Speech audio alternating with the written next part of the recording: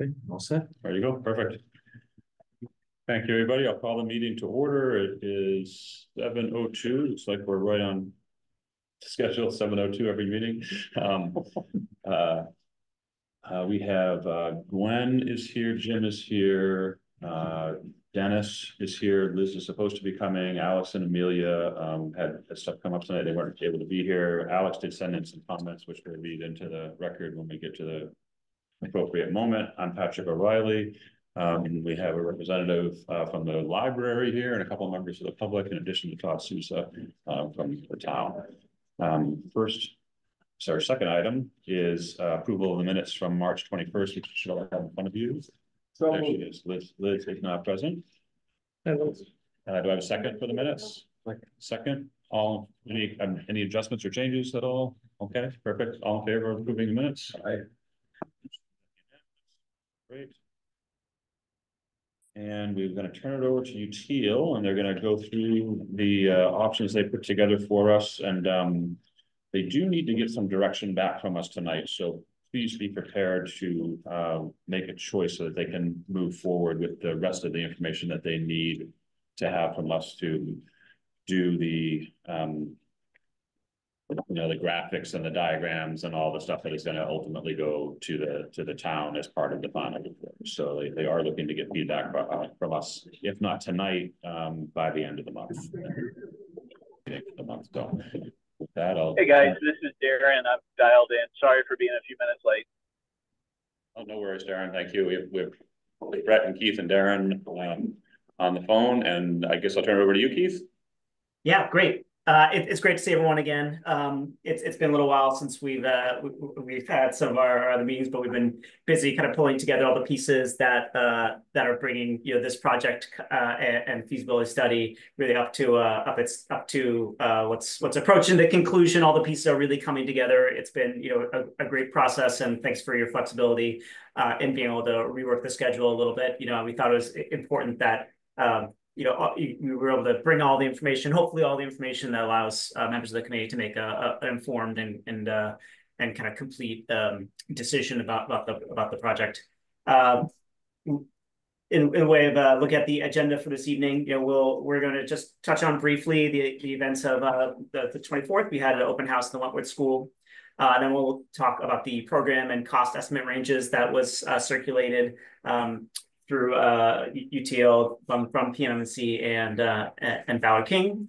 And then if we get to it, it seems productive, we could talk about the test fit that we did and the construction cost estimate, basically the how we approached sending information and working with the cost estimator. And then at the end, definitely want to talk about the timeline and the next steps as we're moving on to the next pieces of the project. So on the 24th in the afternoon around pickup time, we had an open house at the Wentworth School. Darren Barr from Ballard King and Brett Benson and myself and Todd were in attendance. Plus we had Patrick and we had Gwen and a bunch of other people from the committee. It was great. Bill was there through the afternoon. We had set up in their lunch cafeteria right by the entrance with great visibility. We had some parents kind of filtering in, and members of the committee, members of the planning board came in and dropped by. It was more the attendance was great. Of course, we always want people to be engaging and coming to these events.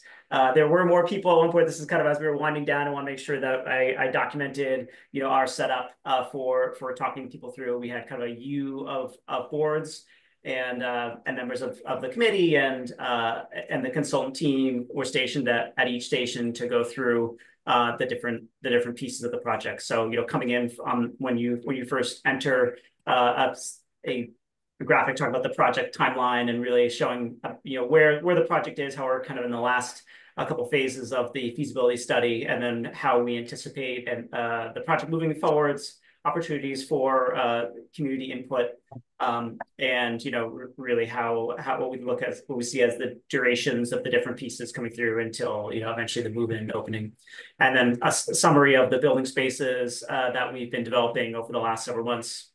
And sizes and kind of how they relate to the different types of program, whether it's community and education or fitness and sports or back house. We had Darren manning a board about the financial structure of daily admissions and membership and expense and revenue, and a board about the site options. Had an opportunity to talk through the sites that we considered and talk about other pluses and minuses of sites across town. And as a way to gauge some of the aesthetic interests of town, but also to generate excitement for the project, an opportunity to do some dot voting on look and feel for the major program portions, the interior athletic spaces, the exterior character, the community spaces, the aquatic spaces. And so it's been great to kind of look through this and try to parse out what was a clear favor and what kind of has a mixed opinion, which it's always tough to know how to read some of those slides, some of those images where you've got a lot of green, a lot of red. And so you wish I had more opportunity to talk to people about why it elicited strong opinions from both sides. And so we're definitely be keeping this in mind as the project kind of moves forward and we start maybe thinking about some opportunities to look at some of the character that could be involved in the project. Through the course of the afternoon, I won't go through all these, but we had definitely some interesting quotes and tried to pull out where we saw some of the interests and concerns of members of the public, and we'll have an opportunity to talk about this in a second. But there are definitely people who are concerned about the cost structure and want to make sure that it was fair and equitable, and it seemed appropriate and wasn't pricing out people of the community. Again, this doesn't. There could be opportunities for subsidies or sponsors, and so it's a great opportunity to talk about like that, how a lot of times even though we're presenting the estimates on the page, that a lot more goes into it, and I think that that's true for both the the test bits that we're talking about and even the cost estimate and et cetera, how these things can be deployed.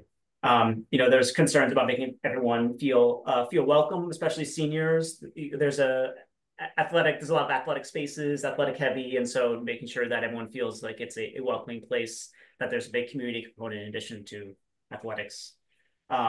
And there was concern about the fact that this is a big project that's tracking with other capital projects in town. That was obviously a point of discussion that came up. But the importance of meeting space was really foregrounded by the people that we talked to. Finding a place for those homeowners associations and meetings, et cetera. So I won't necessarily go through all these quotes. We distributed the deck and they're available on time, but online. I thought that the discussion was really great, and it was great to interact with members of the public, and I'm sure they appreciate having members of the committee there to kind of take temperature and offer more background and really provide some color to the process, in addition to all the times that we've been able to meet with the public and have community engagement events. I want to hopefully just take a few moments to talk about, to have a brief discussion by members of the committee who were able to attend, really kind of get their feedback. The one thing is we were all taking different stations. I was kind of positioned at the site and then floating around and talking to listen to different conversations that are happening, but it's tough to be everywhere at once. And so we were hoping to hear from members of the committee who were able to attend that day, some of their feedback and how they thought it went, and really to find out, here's some questions to think about, which programs were people most excited about, were people wanting to talk about the program, the site, or the cost, were the people enthusiastic about the site that we were looking at? How did people think about that? What was their first reaction? And then, how we could maybe coordinate with the school committee if that makes any sense, or what's been the relationship between those. So I'd be happy to help try to facilitate the discussion, but really an opportunity for members of the committee to talk about what they witnessed on the 24th.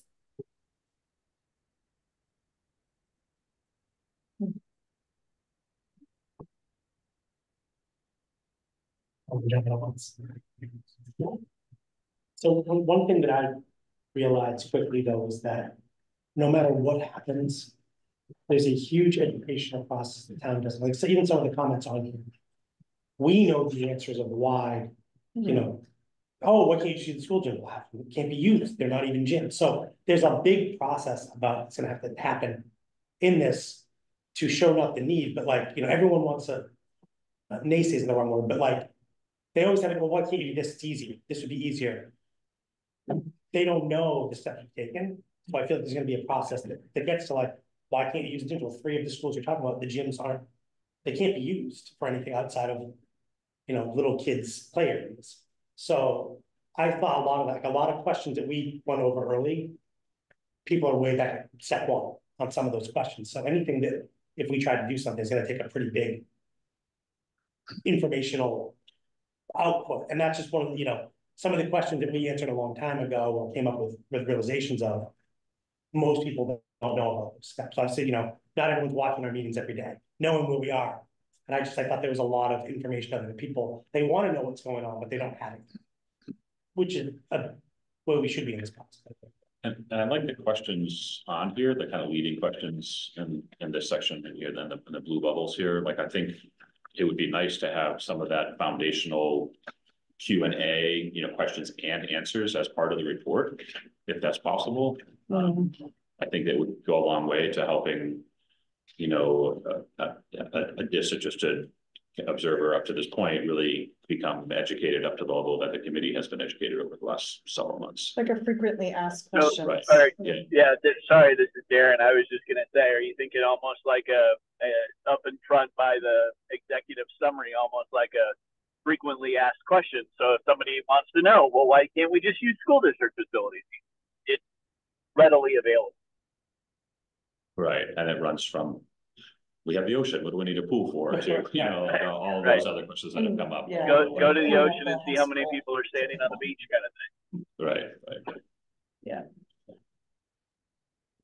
I think all those, when you have those meetings, it's tough because everyone comes in with 1 foot the opposite way. Like, they're not 1 foot in, they're 1 foot, like, they want to question everything because they're skeptical already. Yeah. So I've heard a lot of that cost. Traffic at that site, this site, you're taking away this, you're adding that. And just, a lot of, I don't know, it's trepidation, I don't know what it is, but I think those questions you're seeing are a lot of the ones that everybody has. And they all want that answer before they can even begin to move that process forward. Maybe that's just the circles I run in, which is, my kids are in school, so, but I see a lot. Yeah, I understand that too, for sure. I think that education has to happen kind of organically, and I view the charge of our committee to take the input that we received from all the sources that we've cited. There was previous studies and input, and this open house is one of them, one of many, and just come up with what the community would like to have and what would be acceptable to many. Now, when you start to talk about weighing cost benefits, I kind of view that as that's for the next committee, really. That's the charge of the council, and whatever they do decide to appoint a design committee and to do, things like value engineering and what is actually feasible and taking into some of those funding options as part of that too. I know that Todd has some ideas on, what that might look like down the road and how the operating budget plays into it. If you start to pull out some of the pieces, then, you all saw the numbers that we have. I mean, it's really kind of going from what option 1 is to option 3 is. You're really only talking about, it's less than 10%. It's about 10% less. Have a big revenue impact. Take something out, it could. But the revenues with losing the other pieces would, it may, over a 10-year period, it may end up actually costing just as much. And you have kind of pulled out pieces that were important to the community that we heard from. The one thing that I get away from all this, and again, being on the first school build committee and then following the meetings that are going on now and the process they're going through, is that there's a long way to go before something, if it was considered to go to the voters, is ready to go to the voters. And because the challenge that I see and I hear from everybody is, what does it mean for me? And until we have this final report that says, here's the data that was compiled, here's the build cost to today with projections years down the road, that say went to voters in 2 years, what that percentage is, cause and effect, and then people can actually see what it's in for me. It's really hard to get everybody engaged. I think that's, the school people, people that were voting on the school didn't really get engaged until the vote was actually happening, and then they were trying to answer questions as they were going. And that's a hard thing to do, especially when you're talking about large numbers. So whatever recommendation you make and UTL takes forward and runs down, there's so much, I think, before we're even ready to consider going to the voters to say, okay, it's almost like this feasibility is that first step to say, okay, we've taken all the information that you've put together, we've synthesized it, we've revenized it, we've put it to a construction cost. Now, what do you want to do with it? But we have then designs both fiscally and architecturally to say, this is what this means. And I think that was a challenge in the school build was we didn't have all that, and it didn't affect everybody. So then all the questions were happening during the vote.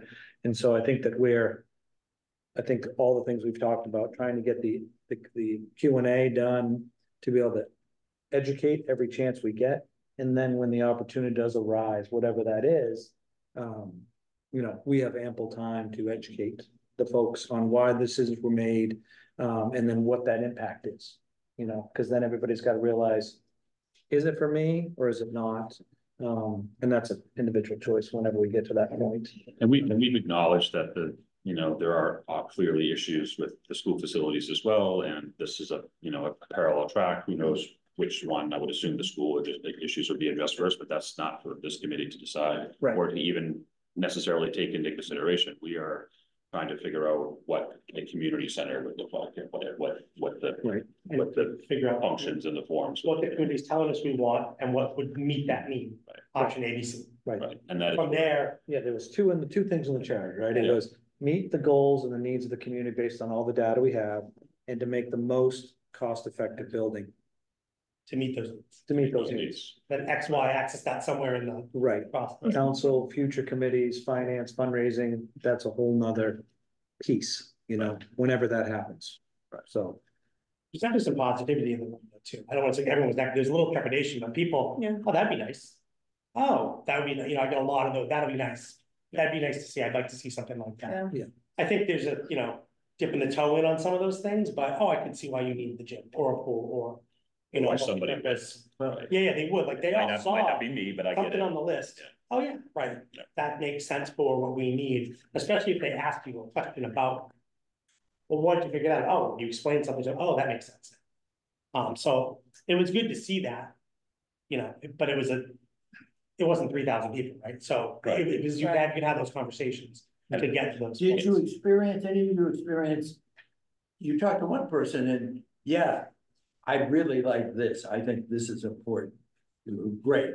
That's something we're entertaining. Talk to another person. No, nothing about this.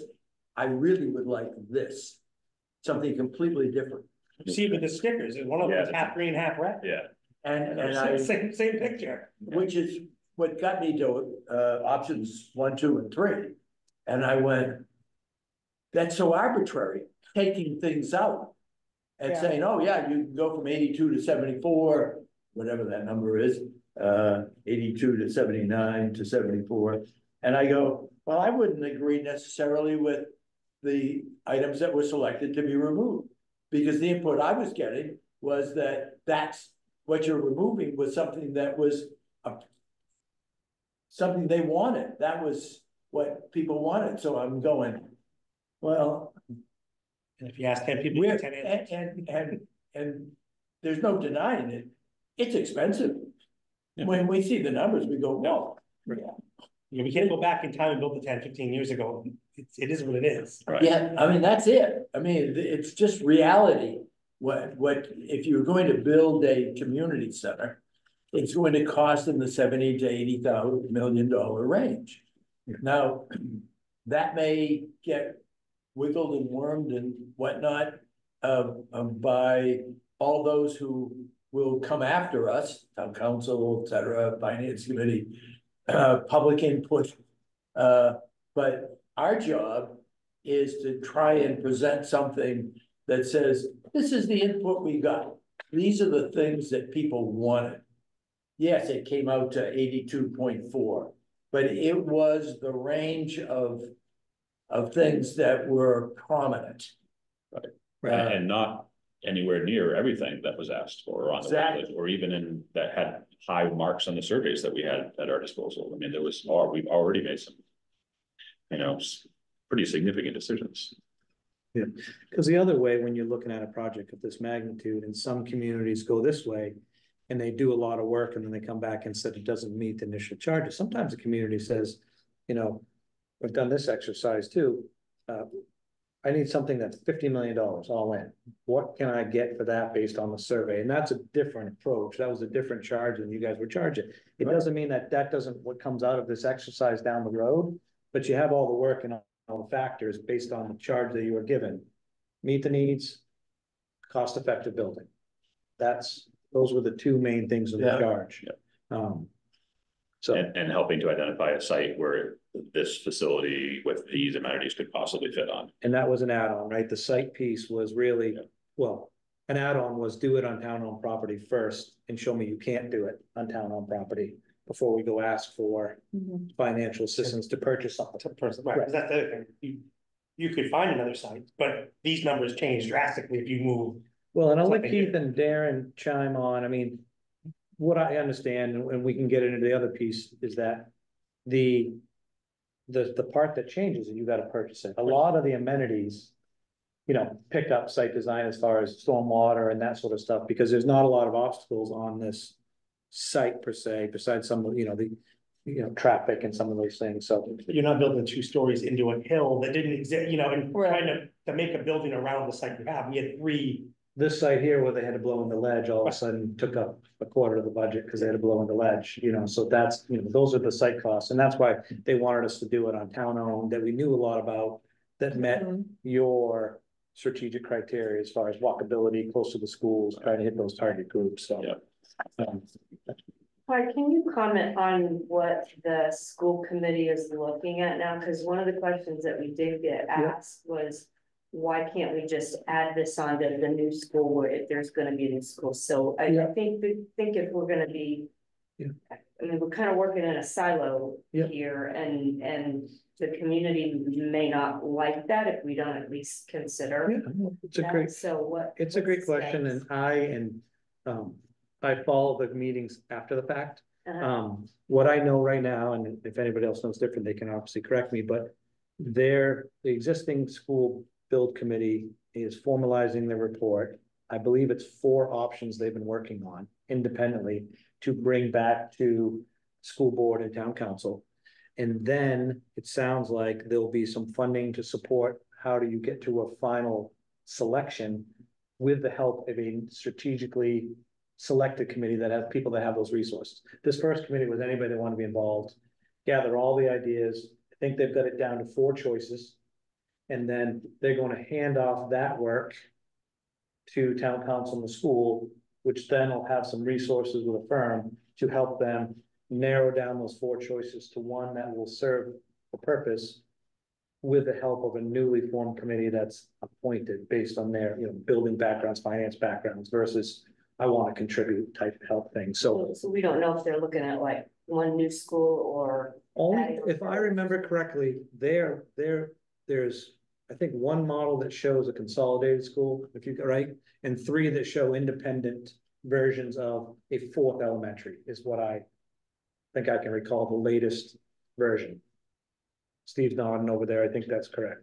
Yeah. So, I didn't watch Monday's meeting yet, but I think that's where they're leaning towards. And so, I think that once, and again, this being done in August, when that next group forms, is there parity? Is there an opportunity? I don't, again, site size and finding a property was the biggest, because that was the initial conversation when we first started looking. When I was on the school build, it was okay, they need 20, we needed 5. Where do we find 25? Those parcels to meet the same criteria kept getting bigger. So then finally they pushed, we just got to focus on the school. And then, so we ended up with, and that's why we're kind of in a silo, like you said, just doing our work. And it's going to be used at some point. It's going to be valuable information. It's going to be useful information to the council, maybe the school board at the same time, facilities, town management, to try to see how that all might mesh together. Where it pairs and when. Yeah. Their model, I mean, if they go with for schools or whatever, like they might dive into this and say, well, let's do some of these things at some of those places and you can lessen one or the other, but Right. we're not gonna know for Right, and again, your charge was to get to this point, and unfortunately, a lot of the work that you had to do was theoretically in a silo, but from all the community input that you had, and so, if, by not having this done, then it's all theoretical, when they go look and say, okay, if we wanted to add, going down a rabbit hole, putting a lap pool on a pool, what does that mean? We've got some build costs, we've got some stuff, and we'll get into that discussion when we get to the three options, because you'll see, you know, what the community asked for theoretically, and then what the third option is more like a self-sufficient athletic center with not a lot of community good, and the one in the middle is kind of the both, and so that's where your discussion will come into play. and that's part of it too. Right? Part of our thing too was also to make this revenue neutral as you can. That's what When you start putting these things into schools, there's a totally different revenue structure that is just right. That's a Decentralizing. decentralizing and all those things, and totally different models of, you know, you code into this building versus running a facility that can be turned over all the time, every day for multiple functions. Just it's a completely different model, but at least we'll have our work, as you guys This were is tasked, completed for them to be able to put in any sort of timeline. And the timing of it, excuse me, was I think appropriate, and I think the council saw that. There was a lot of data from the previous couple instances where we've looked at a community center or senior center or rec center, or whatever you want to call it, previous versions, that was going to get stale if we waited until the school was completely done. So it really was good to take that information that we had, all those surveys, all that work that was done, and get it to a company like Util and have them put it to a, you know, a formalized plan with designs and prices and timelines and all of that, so that we have not wasted the efforts that happened over the last 10 or 12 years or so. So Keith, I think we got a good segue into your program cost estimate kind of discussion. We've dipped our toe into a little bit, so. Great, and I'm going to take it from here, Todd, and talk thanks, about Brett. the cost estimate that we had completed. And as you are all touching on earlier, we priced one option. That's the program that we've discussed and agreed upon in past meetings. It meets all of the needs that were identified through surveys and all of our interactions over the last several meetings. Just at a very high level, that included an 8-lane lap pool, a recreation pool, seating for the pool, 3 basketball courts, an elevated walking track around that gym, cardio and free weights fitness studio, and then some of the less recreation and more community focused items like the multi-purpose room, meeting rooms, a game room, child watch, a warming kitchen, and then unique to our ice rink site, a replacement of the facilities shop space that would be displaced by this particular site. And then I skipped over the office suite, Todd, for community services as well. So that's option one. And then we wanted to look at, well, we know that this is kind of the ideal scenario for the town. It meets many of the needs that were identified. It doesn't meet all of them. As you're saying, Patrick, the committee's done some hard work to make sure that all of the items that we were included in this price, in this cost estimate, reflected the best case, but not pie in the sky wish list. We did want to look at what if we optimized this center for revenue generation while trying to reduce upfront capital costs. So we came up with option 2, which is a kind of medium option where we have one pool, either the 8-lane lap pool or a recreation pool. And on the next slide, we'll show how that impacts revenue. Reduce the number of basketball courts to 2. So we take away 1 from the 3, and then take out the meeting rooms and the facilities shop space that the town would find other means to replace that shop space either on this site or somewhere else. We know that the building itself is not in great condition, is probably scheduled to have some major repairs in the future anyway. That might be a different capital cost. So that's option 2. And then option 3, we really wanted to look at, well, what does it mean to take away some more of the kind of community-oriented spaces and try to optimize as best we can for revenue generation.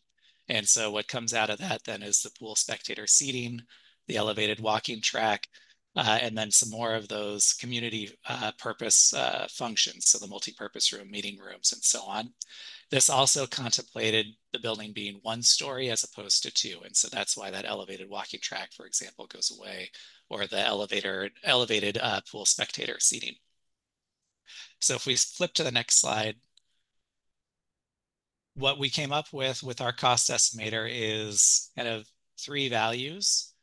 It is broken down into construction costs. So that is what the value of a construction contract with a general contractor or a construction manager would be when it goes out to bid. We're expecting that the building would cost about this much. So in option 1, that's $60 million, option 2, 58, 59, and then option 3, about $55 million. And then there are soft costs. So that is what it costs to have project management, to hire designers and engineers, to pay for all of the furniture and the equipment that's going to go into this building, and the testing and other things that go along with that. That's about 35% of the total construction cost. That's a placeholder, but we found that on across projects that's a good number to hold. And so when you add those 2 together, that gives you the total project cost. So from option 1, 82 million, down to option 3, just under 75 million. And I just want to highlight our little note here at the bottom. We're in a feasibility study, so all of these costs are very conceptual. They can certainly go down. It's possible that they could go up. There's a lot of things we just don't know. And as the design develops, these costs become sharper in focus. All right, so let's go on to the next slide. And this is where Darren's analysis comes in. And Darren, if you don't mind, I'll just speak to it. And then if there's questions, we'll let you field them. But we wanted to look at each of these options from a perspective of revenue and operations, and what level of subsidy might be required from the town to support the services. So option 1, the option that has the most community benefits in terms of meeting spaces and meeting rooms and so on, is the one that requires, interesting, not the most subsidy, but it does require about $100,000 of subsidy every year. But on a cost recovery basis, that's about 96% of total revenue is offset, or 96% of cost of operations is offset by revenue. So essentially 4% of the cost of operating this is being subsidized by the town in this first option. When we look at option 2, this is a version that took away 1 pool. From a construction standpoint, a lap pool or a leisure pool, they're about the same cost. But from a revenue standpoint, you can see that there's quite a bit of difference. So if we eliminate the lap pool, now all of a sudden the subsidy from the town shoots up. It's over $200,000 of subsidy every year. Whereas if we keep the leisure pool and eliminate the lap pool, now we're actually looking at a surplus, that revenue is exceeding the cost of operations. And so you can see this in the cost recovery. In the version that keeps the lap pool, we're at 90%. In the version that keeps the leisure pool, you're operating at a profit at 102% of cost recovery. And then on option 3, really very similar kind of scenario. The numbers change a little bit because the revenue is offset with the smaller facility size. But as on a percentage basis, it's very similar to the leisure pool option of option 2. And we also wanted to point out, as Darren probably would if I didn't, that there is a period of stabilization after the facility opens. And so we're projecting these numbers after about a 3-year stabilization period. Now let's go on to one more slide, and then maybe we should pause there again if we have questions. We wanted to just illustrate the time value of money here, which is, we're at the feasibility study. We're getting towards the end of our feasibility study. As you all have discussed, there's a budgeting process and then ultimately a vote that will go to the town to approve the money to pay for this facility. The longer that this project or this process goes, the more expensive it becomes. That's just kind of the reality of where we are relative to construction cost. So we just wanted to put on here, if this were to go onto the 2024 ballot, that's the construction costs that we're projecting is a kind of range of 74 million to 82 million. That may not be a realistic timeline for the town. If it goes to 2025, working with our cost estimators, we're projecting a 4% escalation. So now that range goes from 77 to 85 million. If that's not realistic, looking towards 2026, which is another 4%, these compound. So it's not precisely 8%, it's a little bit more. And now we're looking at 80 million to 89 million for the same facility.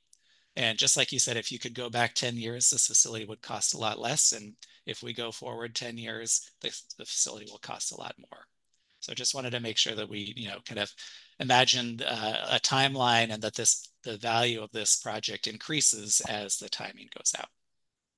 So why don't I pause there and we can answer any questions you have about construction cost, about soft costs, and some of the information that we just reviewed.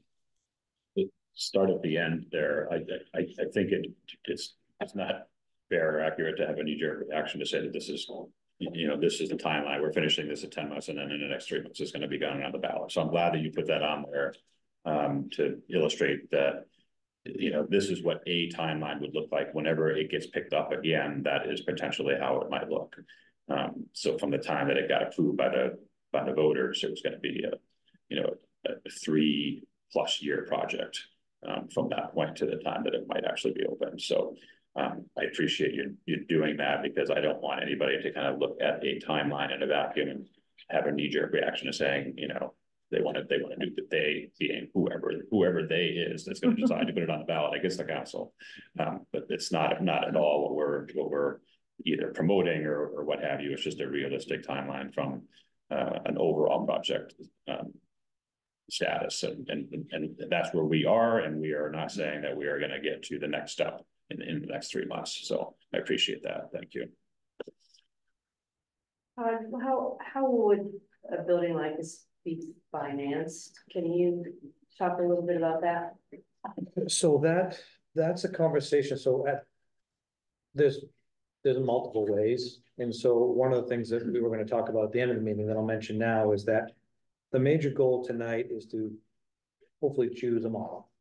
And then at our next meeting, which would be in July, would be to review the process of where UTL and Ballard and King are in the final report stages we could see, but then also for us to develop what are other funding options that are legitimately clarify for a building of this size. And again, location matters, whether it falls into some of the town funding options, not going down a rabbit hole, TIF or other financing consideration, but then working with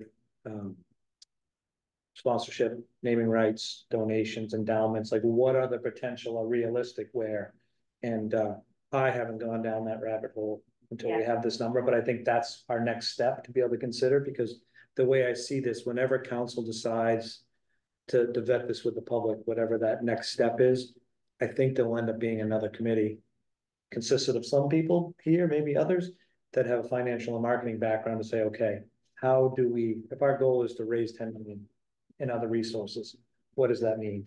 I'm not educated enough to speak on if this landed on this type of property, what are the other resources the town have through different funding resources? So I can't. Okay. Yeah. I thought it might be a town council function. I was just curious. Well, no, I think that, the simple answer is they could say this whole thing is going to the taxpayer. I don't think that, I think the question is going to be what are other alternate funding sources whenever this goes to the taxpayer. But it's going to be financed over a period of years. Oh, well, whatever this is, this will be a 30-year. Yeah. I would be a bond. Yeah. Whatever the ultimate, whatever the final number that needs to go to about bond. would be a 30-year bond. Yes. But there may be ways to finance 10, 15, 20 million of that through grants, sponsorships, endowments, things like that. So that brings the buy less to the taxpayer. But until we have that model to be able to then go on the vet, and the library kind of did that when they finished theirs, was looking, okay, what is our fundraising capacity?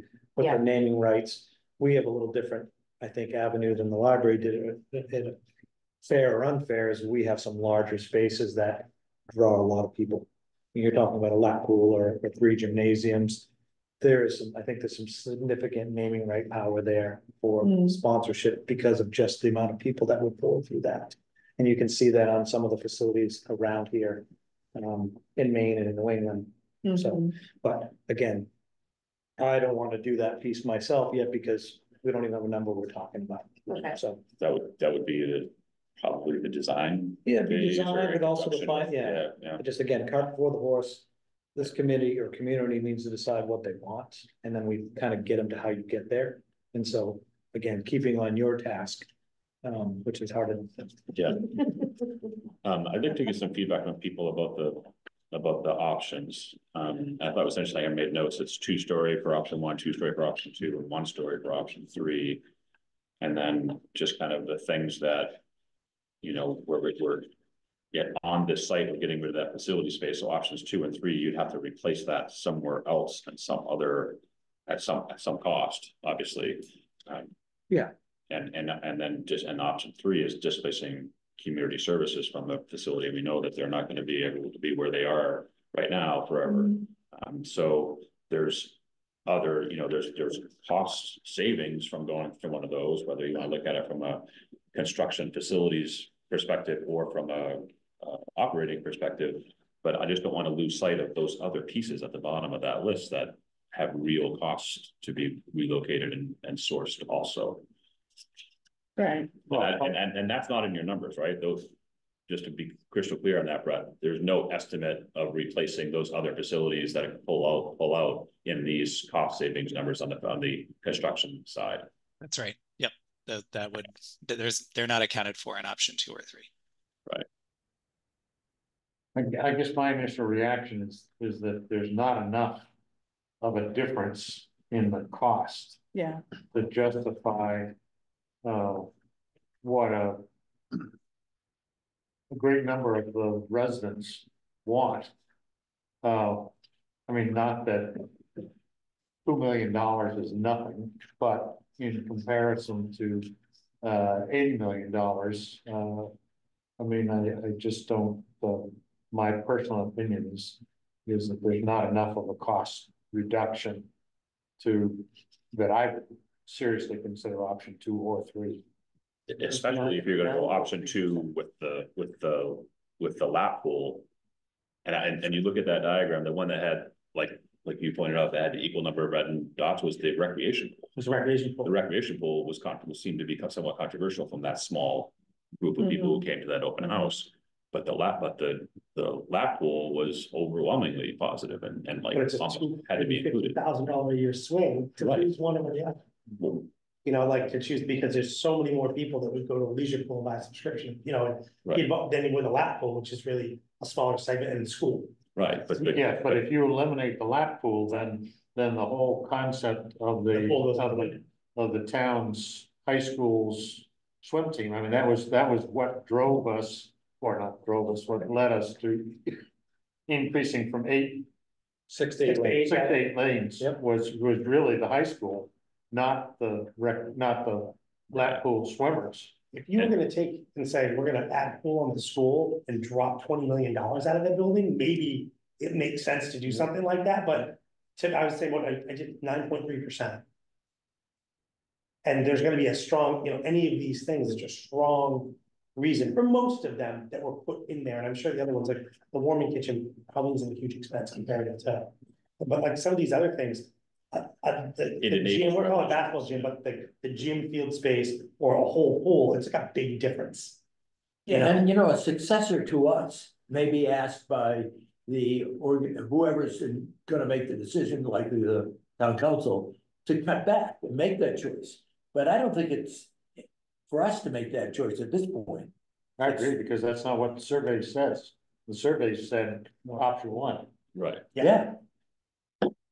And we cut out things that didn't have either space sense to it because of the constraints of the sites that we have, or overwhelming support from the surveys and the feedback that we got. Like a different piece of land that fit differently, where you might have 2 stories built into it. Right. Then some of these elevated, not elevated, all make sense, but for 9%, it's like, why cut something Right. now? If they decide at the end budget 70 million, then you make cuts and you figure it out, but I Right, just don't know, I don't see anything over, again, if we were talking 10-15 million dollars between each one, we could say, well, if we do this, we do that, but Yeah. I don't, for me, it just didn't, they weren't big enough. And the operational savings between the lap pool and the leisure pool are, I mean, it's crazy. It's a $270,000 swing. Yeah. Really. 2 seconds to lose one over the other. And obviously that shows you that the leisure pool is gonna get a heck of a lot more use, Right, at least in terms of people, right. buying into it, the But concept. I think we know, and everything that we have heard as a committee, if there's not a lap pool in this, it's never gonna pass, probably. Right. If you took the bill out of this, you'd have a much different building, it'd be way smaller and cheaper and different, and that seems to be, the pool is like. I mean, I'm not a huge, I don't swim like that, so I'm not, but everything along the way. Right. I don't care if the pool costs 50 million bucks, if it's not in there, it's dead. Yeah. There has to be in here somewhere, that's basically the town feedback, it's the one thing that seems to fit every segment, young to old. School, youth, sport, Yeah, it's in there. And I've kind of been saying with the walking track, and I guess maybe you can say that of course with pickleball, but we know that a lot of the courts and things are gonna be used by youth, schools and the teams and things like that. That walking track and the pool seem to be the multi-generational pieces that everybody wants. right. So, So that's a question I had on option 3. It's because it's 1 story, we don't have any walking track at all, or Well, it's just not elevated. You can walk around a quarter. you could walk around the building, but Okay. it wouldn't be a dedicated, right? There's not a dedicated right, track. and we had Is that that right? brief, yes, and Keith's nodding his head, yes, there's not a dedicated space, but facilities that have 1-story facilities. Typically, and feel free to chime in, gentlemen, but typically they line the outside of a gymnasium. They add markings in a hallway, things meander.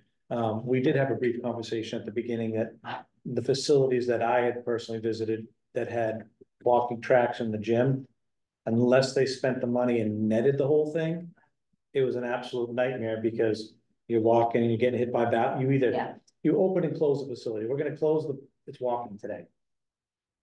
Great. I got 70 people that want to play basketball and 2 people that want to walk, but I'm closing the gym. But you had to invest in the netting. So those are just operational things that come into play as far as the value of a site. Because we saw 2-story options as well in our tour that had elevated walking track, but then someone through the building too. So there's a myriad of ways to make And it the happen. desirability, for getting a membership to walk around a basketball court.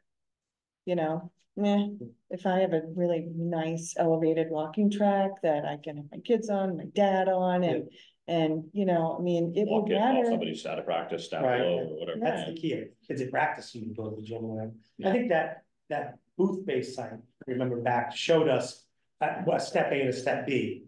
They had a building with a pool and then they added a field house and they connected the two. Yeah. And that was like, so that's one thing. If you took these things and you said, we're gonna build the field house somewhere over here and the other part over there.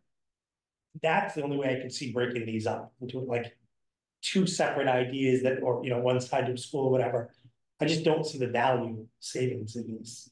Break them up, what I mean? In these options. In these options there, like if you said, we're gonna build a dedicated field house, it's gonna have X in it somewhere.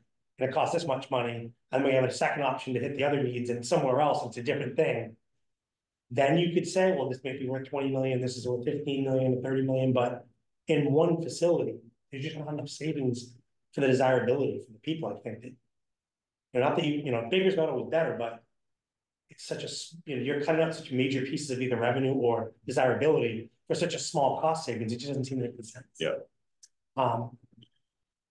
Because at this point, the 9% is you're either in it or you're out of it when you go into the ballot box for those things, I think. You know what I mean? It's not like vote for A, which is 40 million, and vote for B, which is 90 million, and pick one.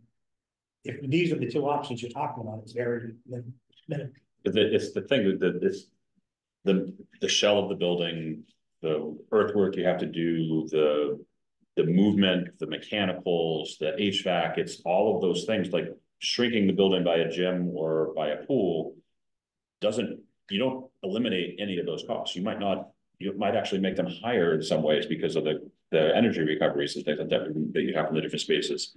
It's not, it's a core cost if you want to have a pool and a gym and in the same other community spaces in the same building. I, You have a roof and walls and earthwork and all that stuff that has to be done no matter how much you make it smaller, but obviously there's an economy of scale there. But to have a building that has core amenities is going to have this baseline cost that is going to be the same if it's, a third bigger.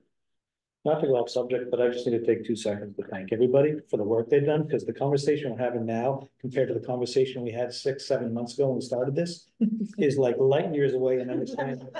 Because we were talking about basic concepts and different things, and now you guys are starting to see that A and B don't always equal C, right? When it comes to sliding scale, we've had those conversations. So again, probably haven't said it enough, but thank you for your time and effort with working through this, because it's a hard, there's multiple factions and decisions to make, but you're hitting your charge, and that's you and the hired professionals have made it, in my opinion, a manageable task. Yes. Yeah. So I think everybody has chimed in a little bit on this. Are we at the point where we kind of want to do a straw poll on what we're thinking to give these guys feedback on what they want to look at, or do we want to hear the rest of the program first? I think we probably have expressed enough common view that we're ready to vote on which of options 1, 2, and 3 we, as a committee basis. Oh yeah, let me read this into. This is Alex. Thank you for reminding me. This will just take a second. Alex sent out a lot of comments that he wanted right into the record. I appreciated the work that UTL has done in the project thus far. While the cost estimate is a large number, it is not overly surprising knowing today's construction climate. We should keep in mind that the final number will not be any lower than it is today. The longer we wait, the quicker option 3 becomes the cost of option 1 to build.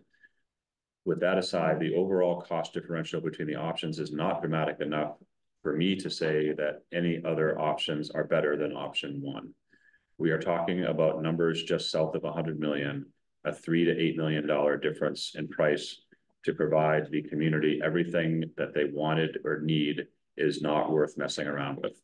The community center, this is a community center that will be there for generations to come. Scarborough is only growing, and the need for additional amenities for those residents will only increase. Dialing back priorities and usable space today is only going to be problematic tomorrow, and the usefulness of the facility will not be achieved as we are all desiring. The cost recovery seems like a number that could be improved over time as the town develops their business model and revenue lines without compromising the affordability to Scarborough residents.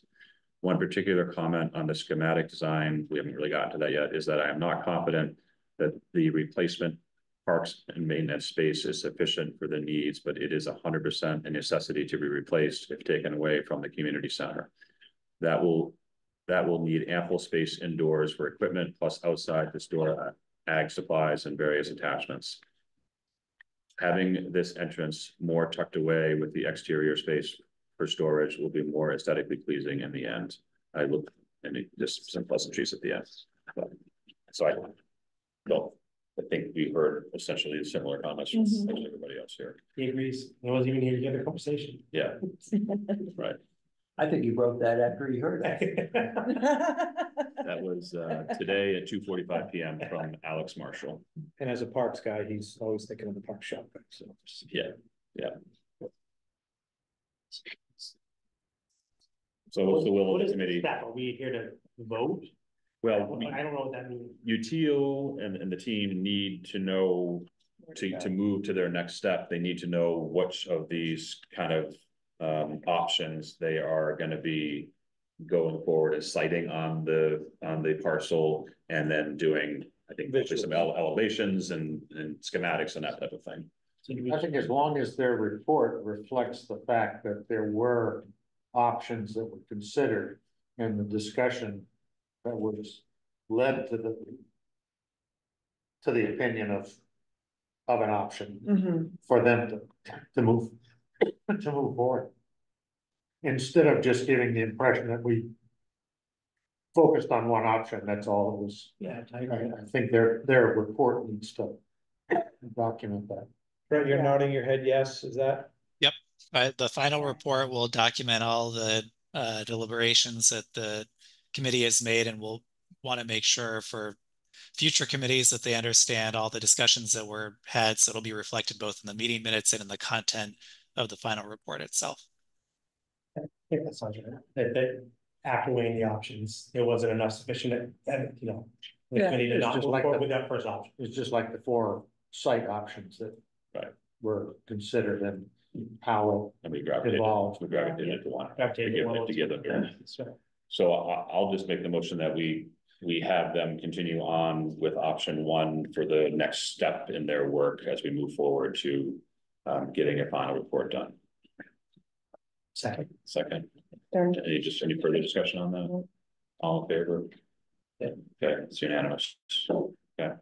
So there's some marching orders. You guys want to continue on with the rest of the construction stuff? Great, absolutely. So we can go through this quickly. We'll develop this, you know, more, but it's just worth talking briefly about, you know, really what the estimate was based on, and you know, this has been circulated, so hopefully people had a chance to look at it. And you know, this is kind of part of the next phases where we, you know, generate you know, some excitement about the project, and really begin, you know, with every phase there's a little more specificity. So you know, the building program that we've always been returning to and making sure there's buy-in from everyone, and this has been reworked, you know, multiple times since we started presenting it in the fall. And just to go over again, you know, we looked at 3 sites and looked at the ice rink site for a number of reasons. You know, great, centrally located, near parking, because the site was maybe slightly smaller than we you know, had hoped, or what we recommended. And there seems to be opportunities to maybe share parking. The timing will need to be determined if this is the selected site for the project, traffic study, etc. There's some wetlands on site that will need to be evaluated with a real wetland survey, but that really had some really benefits of looking at this site for you know, just the centrally located and near you know, schools, but also residents, etc. So you know, we're going to be doing a test fit for this, and we always include this slide. So you know, what is a test fit? This is not.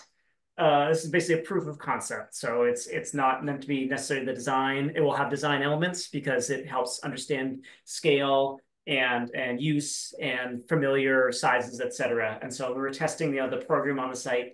And it might not actually be, you know, the final site, you know, as we talked a little bit about the, like what Todd said, there are some elements about the site that made this helpful in doing this cost estimate, because in some ways it could be picked up and it's somewhat portable, as opposed to, like, you know, the sites up on the municipal hill that required like the blasting. That was just like not a number, you know, that would be above and beyond if we looked at a site that was more challenging. This one kind of had an average amount of trees. It had some wetlands. It was in some ways, and it's nice and flat. So it kind of isolates a lot of the cost of the building. But again, you know, this is not a design proposal. It's really how impacts and arrangements could be looked at on the site. And it's always a great opportunity to have it really start to feel more real, but in a way that solicits feedback and greater understanding of the community at large. So just to look at the site really quickly, this is the maintenance shop area that would need to be replaced. There's the existing practice field. We were able to accommodate some modest, you know, basically middle school fields on the site with, you know, hopefully within the wetland buffer. There's the existing, it does supplant the ice rink area, but I think the future of the ice rink is a little bit in question with the town, is worth discussing. How many skating days do we have on that ice rink on average the last 3 or 4 years? We didn't even have a handful this year. You know, so again, there are discussions on how to look at other options, temporary modular stuff that take less ice, less water to freeze, versus in some areas we have 6 to 15 inches of water trying to freeze. It just doesn't work in this climate anymore. So we're looking at alternates regardless of whatever happens here. We're looking at options. Yeah. Is there any cost for adding those couple fields there in this estimate at all, or is it just, Yeah. is that just grading or what? It's in there. It's in It there, is, okay. yeah. Yeah, they were able to break out pricing for replacing a field. Okay, thank you. The one thing, Keith, I will share with this group in the public right now is Keith had asked when we were doing the test fit stuff, we met with town engineer and town planner to kind of see their concerns, buffers, parking share, things that you guys had discussed. They had talked about doing test pits and a traffic study on this site, met with a firm, got a quote, met with the town manager, and then I relayed back to Keith, as late as it was, that we've put those things on hold because those were costs that we weren't ready to expend now. Because again, we don't know what our final timeline is, but again, hearing the comments from the open house, we started to research and we were going to be upwards in the $20,000 to $30,000 range to do that work. So we decided it wasn't appropriate to ask for those funds or expend those funds. And that would be a future step down the road if we were, because again, we know that we have to deal with traffic if this were to be the final site. So those are part of the long-term, no matter where you go with this building. But we just decided not to dive that deep into this site. Plus, I think the recent experience with the Wentworth School relative to subsurface conditions and foundation elements, it's going to be very similar. I did some work with the building, and we had some subsurface information that proved to be correct, and I see no reason why it's going to be substantially different moving to the ice rink site. Great, thank you. So I just want to share that. Great. This is an idea of how the spaces can be arranged on site, trying to maximize the amount of parking, provide a reasonable amount, and thinking that it would probably be shared with the parking along. I'm sorry, I'm forgetting the name of the road right here, but the road that backs up against the stadium, and then also. Well, you got Municipal Drive, and then you've got the emergency fire lane. Yeah. And then looking at the plan, just very quickly to talk about conceptually how it's arranged. The ground floor would be most of the big athletic spaces, a generous plaza that faces out onto the athletic fields, good visibility coming onto the site or approaching the site from the drive around the backside of the town hall, and then from the playing fields across the way, some kind of plaza out front, and then a generous reception area and entry, and a monumental stair that leads upstairs. And that would be kind of like the gate that would provide a convenient way to sort out members who are paying for the athletic component versus community members who could just go up for the free components that are part of the community. So you're looking at stacking the community program on the second floor with a big lobby that allows that becomes almost like that public space that people on the committee and in the community thought that was lacking in town. Community services up there, the walking track around the gym, spectator seating above the pool, and then the meeting rooms, the game room, child watch, multi-purpose room on two hallways that really both spill out into a pretty generous central area that would overlook both the main athletic spaces, and you could imagine in your head that there's glass in either way. Those some of the features that was really called to members of the committee as we looked at certain sites like over at in Bath. So this was the basis of what we had priced as a kind of partie of how we saw the spaces could be organized on the site in a way. And even since doing this, we had a productive conversation with members in the planning department, and we've been scratching our head about this. And once you get to this point, it's hard not to want to keep developing it, because you start to see the potential on the site and the program. But again, this is really just a test fit. This is a proof of concept about how we might start a conversation about how we move forward. Any quick questions about the test fit plans? No, and again, I just want to make the comment for the public is that this isn't a final design. This is to make sure all the elements that we budgeted and construction cost out would fit on an existing site. Because Keith had mentioned when we met with planning, they were going down a rabbit hole, which I love because it's what you want to do, but how it faces and who walks where and how do you, but that's not the phase. This is a funding phase. This is does it fit? Does it work? That phase. So that's a way it could fit. Right. But they were going down to where the door faces and how you get kids from the playground. Like they were designing, and that's another piece. If it gets basically, this gym takes up this much space. Yeah. You want 3, put a rectangle on the board, put the. Right. This all fits in the It's building. like those, when we had those blocks. Yeah. There was some continuity. I mean, it could Yeah. flow in this fashion, but again, when you Yeah. talk about design elements, that's a whole nother. There's another phase. Yeah. Yeah. It's a different. Yeah. Glad to see your wheels turning. Yeah. You good? Yeah. Yeah. I got the You know, AED. I think it's, we just are gonna need to emphasize to the community that our charge was to collect the data for what everybody wanted. This is a building that serves the purposes, that meets everybody's needs. It's not necessarily what we're not saying we can afford it. We're not saying this is what we want. I don't want the wrong message to get out about what we're suggesting before it goes to the town council, because the town council's gonna vet this and decide what we can afford, and they're gonna cut. I do have concerns about a message getting out that, oh, the town's now gonna build an $82 million facility, when that's not really what we're deciding tonight. And I think we want to make that clear. Yeah. Is that a okay, accurate statement? No, I tried to make that same statement. I think we're speaking the same language. But Yeah. that message is already out. Exactly. We, in our neighborhood, got a blast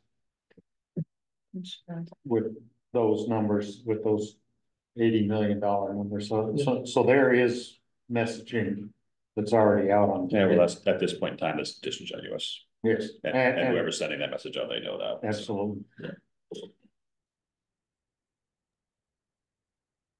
Timeline? Great. Yeah, so looking at the next steps, we are not making any changes to the program, and so I think the estimate that we've already done stands, and that's going to be a good document going forward. We are going to make some modest updates to the layout as we're continuing to massage it. And we've a lot of these were kind of contingent on the decision tonight, but confirmed the final layout. We also owe some a little more development in terms of the design and massing, and some more specificity about some of the site conditions and the layout on the site. Obviously the drawings that we showed were really pretty high level.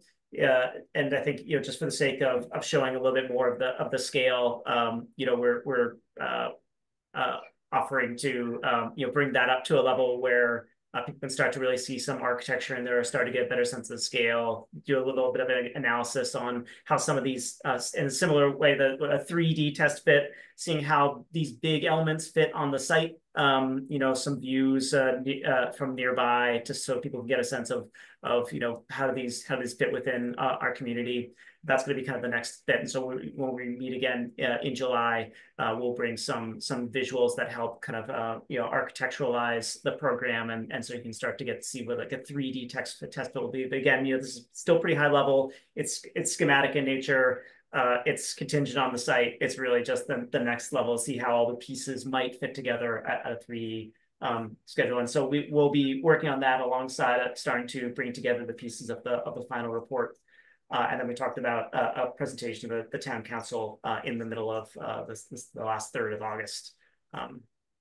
Keith, just can I ask a question for our next kind of conversation? The agenda is that evening, your piece there, again, depending on what conversation and where we go, how long do you anticipate that? Again, the reason why I'm asking is I want to make sure we have time to discuss funding options and have that conversation on that evening as well.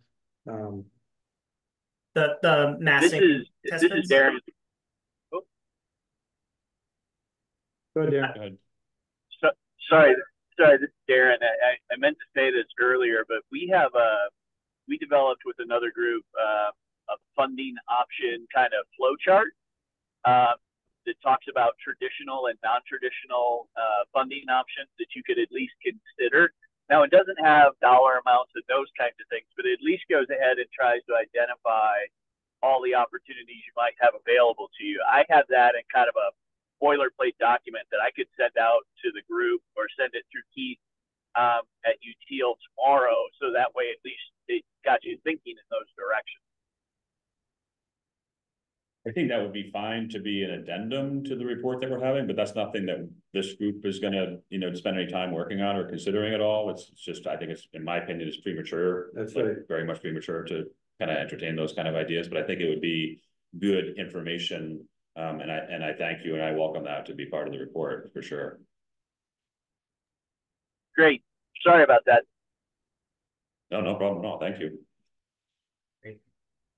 Yeah, we can keep it pretty brief. I think just 10 or so minutes just to show some views and talk about the scale of the building and some of that, and we're going to probably engage a little bit more with Weston and Sampson on the landscape side to talk about where we see some opportunities, provide some idea about like some precedents and inspiration images. So I think we can, if the nitty-gritty I'm not of this saying meeting. put it into 10 minutes, but Oh, no. yeah, no. I'm not saying that. I just, again, if we have other conversations, just to be able to lead, we end with your stuff. And so I just want to make sure if we had to have conversation, there was 10, 15 minutes on our end to have those conversations. Yeah. I think at this point, your committee's doing the heavy lifting in a lot of ways. And so, this would be, trying to fill out the picture alongside, what you're discussing. So yeah, I think there'll be plenty of time for a really substantive conversation.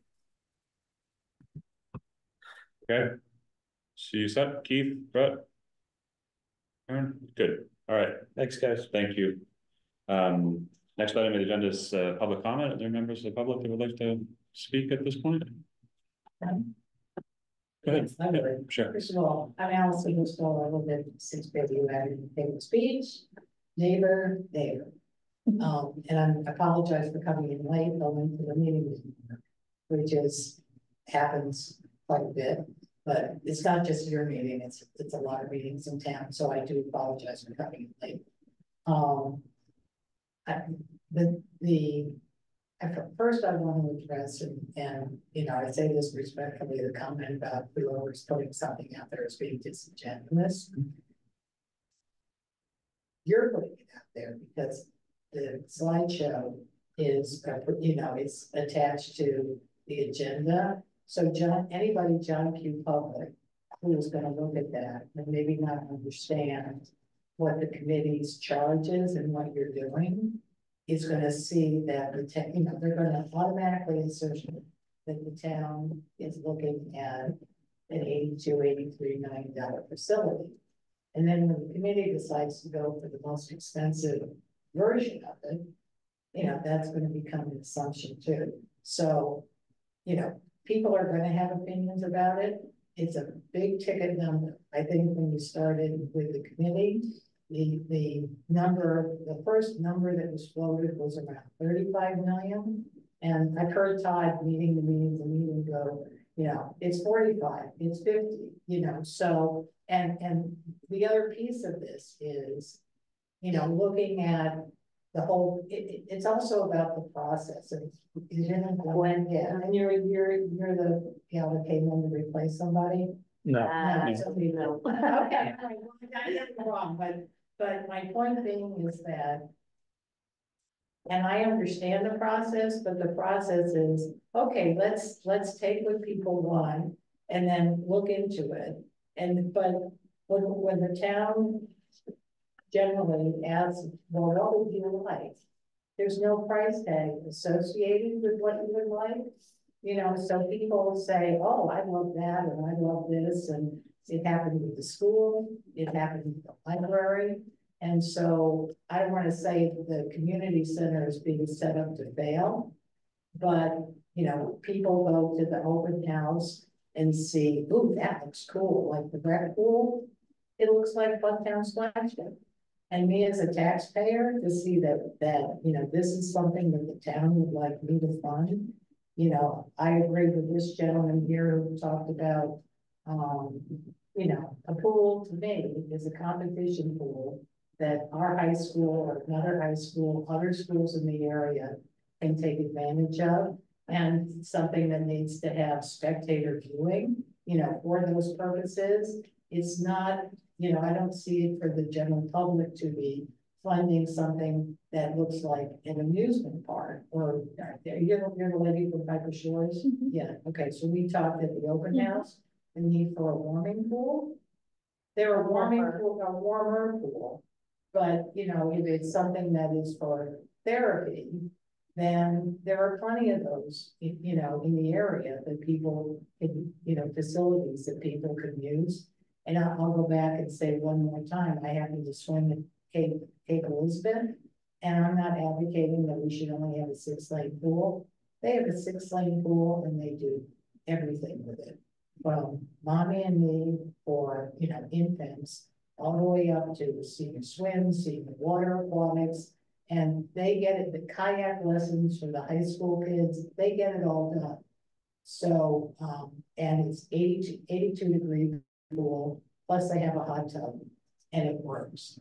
So, you know, again, if we're trying to put something out with a school that needs to be done also, you know, I would think there'd be a sensitivity to efficiencies, is, you know, and not go for, you know, the Mercedes-Benz when, you know, a good Honda CRV will get us there too, because it's clearly something that the community wants, but I don't think bells and whistles are going to help get it done. So that's enough on that. And the other couple of things I just wanted to address is when you talk about sponsorship, now you're in my wheelhouse, because that's what I did for a living for a number of years and raised millions and millions of dollars doing it. Then before this goes to any kind of referendum, I would like to see what that sponsorship plan is. So I think you had a third party, and you can do a quiet phase, you could get memos of understanding. Like, you know, and I'd like to, you know, just me personally, because it's, you know, what I know about, would like to see what the plan is, instead of just saying, well, we're going to get, you know, $20 million in sponsorship with naming rights and all of that stuff. Well, you know, so where is it before, you know, before the town is committed to do this? The other, the traffic study, I think also the public would need to see before, you know, that it goes to referendum, only because if it's going where, you know, where it makes sense to go, it's going to be huge. And I think people are going to want to know about that. And lastly, I just make this point too, when we say there's not enough cost reduction for what people want, you know, I also keep in mind, there are significant number of taxpayers in the community who probably will never use this. And you know, I'm only speaking for myself, but like where Bill and Patrick and I live, it's a lot of seasonal residents.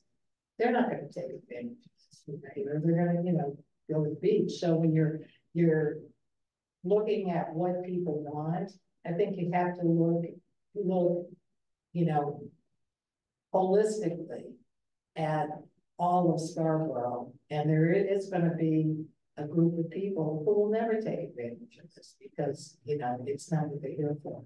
So that's my 2 cents. Anything else from the public?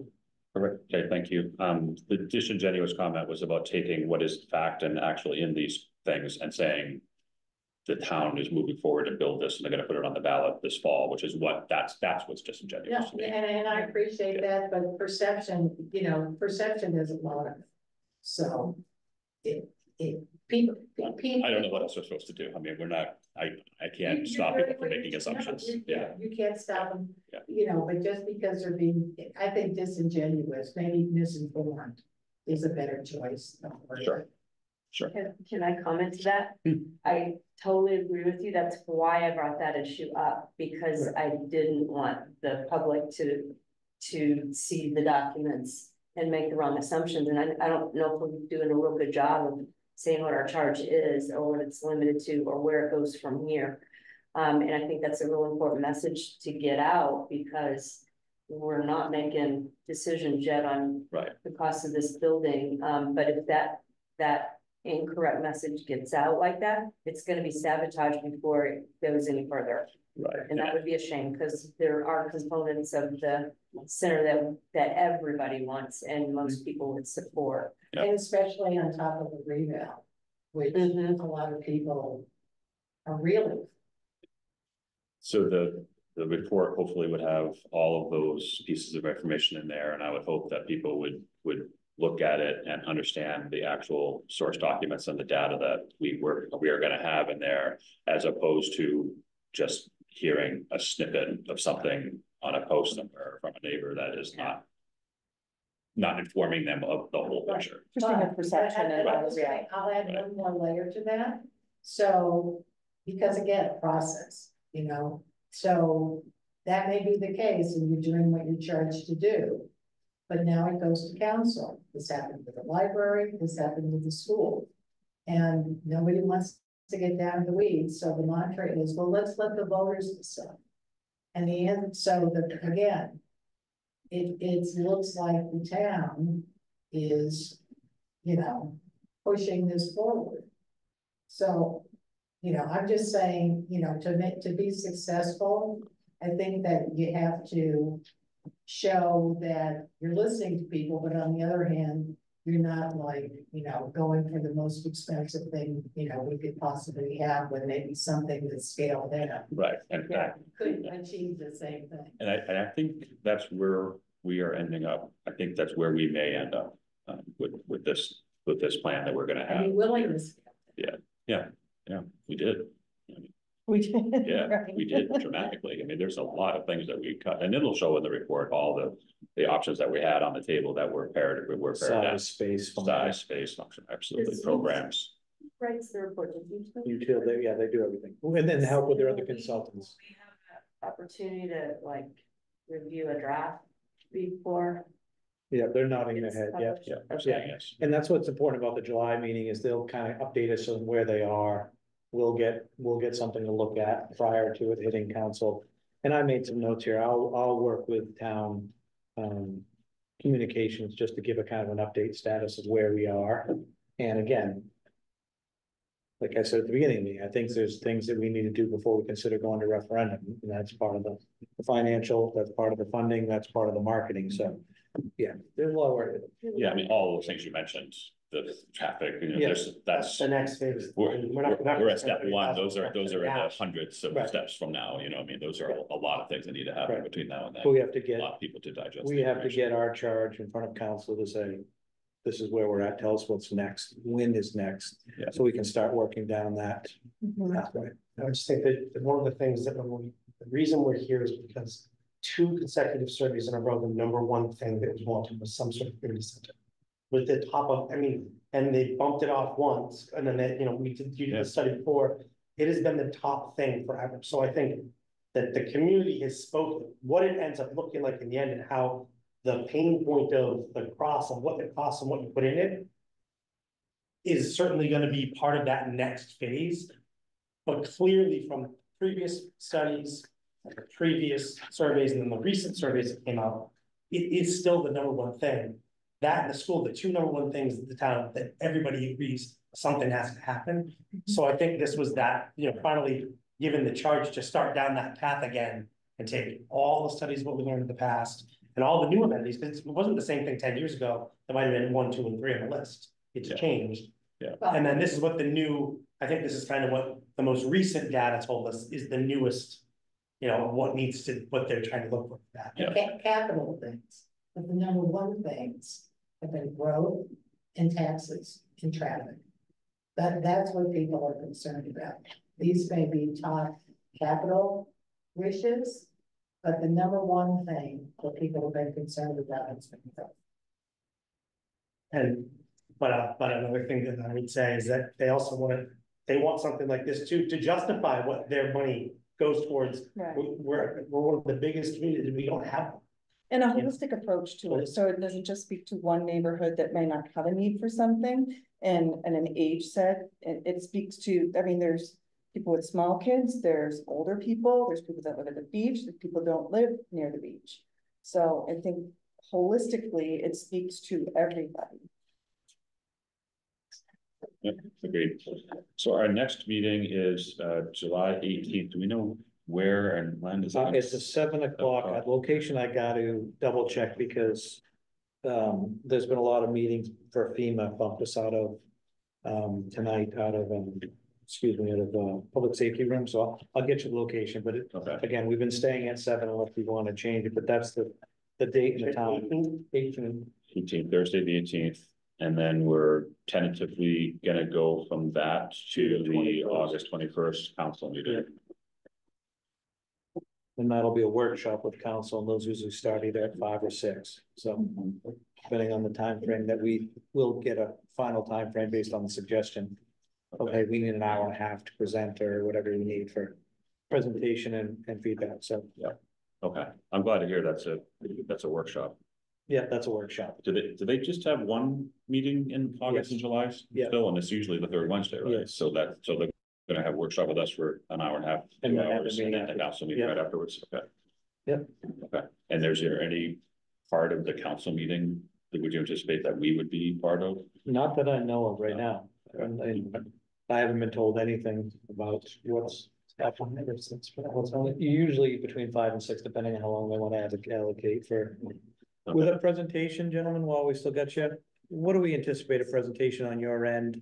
Forget what we get for question, for presentation wise and question and answer. Duration, the length of duration. If, based on, when we do usually what happens is the committee chair does an intro and then we present, the report through our consultants. And then there's questions to us and then obviously conversation. We can't judge which questions the conversation will be. But as far as a ballpark on your estimate for presentation, is it half an hour? Is it 20 minutes? Is it 45 minutes?